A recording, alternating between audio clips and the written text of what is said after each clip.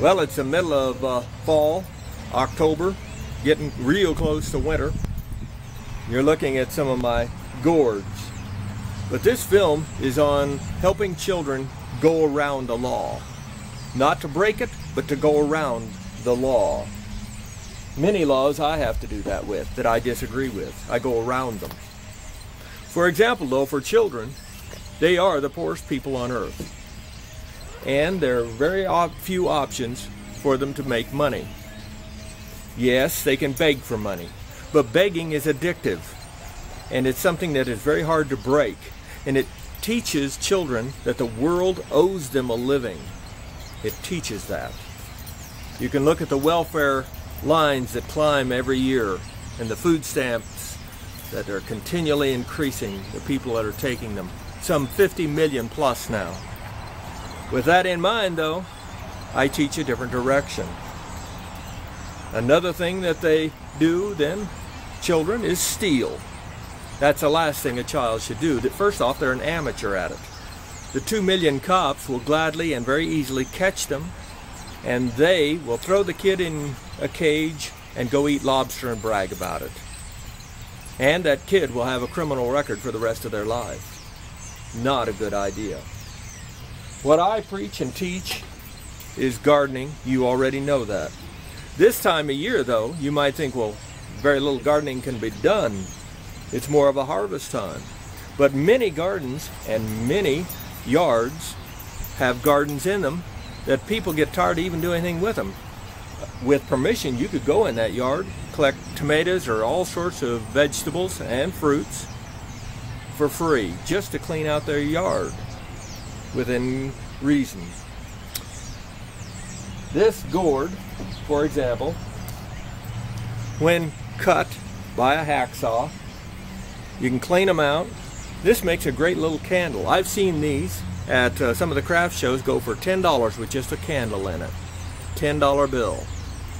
All of a sudden this might be worth doing. But it gets even better than that. What's inside the gourd is, of course, gourd seed. Right? Yeah, a gourd seed. 120 seeds in that. And of that 120 seeds, each one of those seeds has a potential of growing about 12 gourds. So that 120 seeds, if planted next year along the creeks and rivers, because you probably don't have that much land to utilize, but wherever you could plant it, the potential, maximum potential, could be somewhere around $1,400. From nothing, a single gourd, by the end of the next year, $1,400 with no investment. Things to be thinking about. Another thing, though, in the fall is cutting wood. With leather gloves and a new blade, I've seen some of the young people, junior high age, cut firewood. You know, a pickup load of firewood can run almost a $100 bill now. $100, and they can cut one in a day. A day's work, $100 for a young person. That is illegal to work in most places. Work for himself, though, is an option. You bet. I had a couple of kids years ago come up to my place. There was snow on the ground. They said, "Is there anything we can do for you? Clean your sidewalks, driveways, or something?" And I said, "I'll tell you what.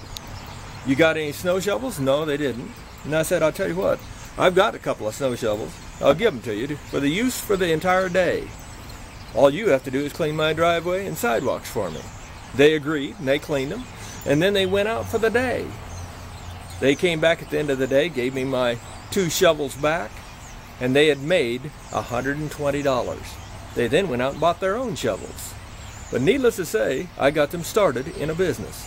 They didn't have to commit a crime, and they didn't have to beg. Help people all you can, especially the young ones. Find work instead of breaking the law or begging. There's all sorts of things you can do. From growing gourds, or growing all kinds of food, medicine, you can even grow weapons. Rate this film and help the children not to have to be beggars or stealers.